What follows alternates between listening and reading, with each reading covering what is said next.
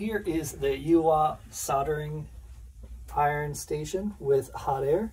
You can see it here and how it works. Basically, you have the hot air over here. This is going to be used to warm up boards on chips.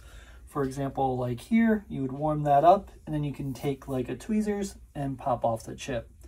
Then you have soldering for the wires, and the soldering is on the other side. Been using this for a long time, works really well. With the hot air, it does come with 4 different nozzles, so you have different sizes there. And with the soldering, it is 75 watts. So it really does work well. We use it mainly to fix game stations, retro game stations, anything like that, controllers. So a lot of different options here, and you can see the left side is going to be just for the air, so that's just this one, and then the right side is just for the soldering. Soldering over here and hot air over here. So you don't need to turn them both on at once if you don't want to.